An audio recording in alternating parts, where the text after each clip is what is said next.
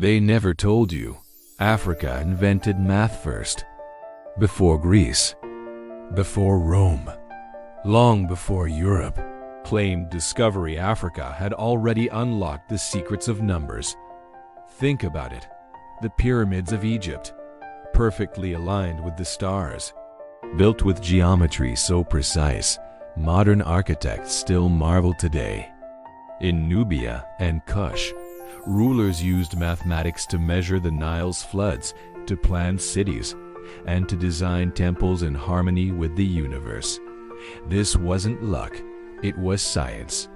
African science. But when history was written, the credit went elsewhere. They told us about Greek geometry, Roman engineering, the European Renaissance.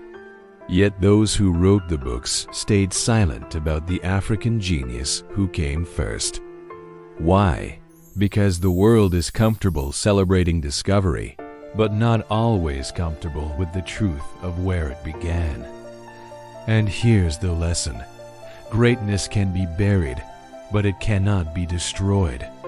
Africa's brilliance was hidden, yet the evidence stands stone by stone, equation by equation. It teaches us something powerful. Even if your talent is ignored today, even if the world overlooks your gift, your work can outlive the silence. Do not wait for recognition.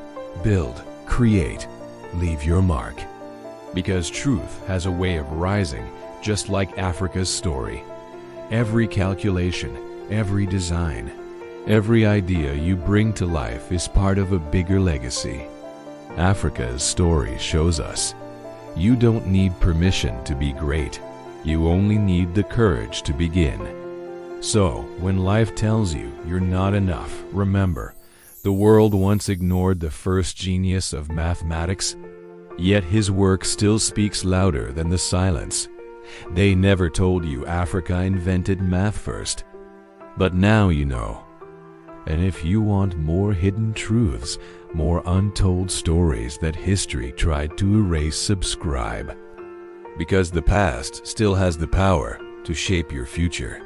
I will see you in the next video.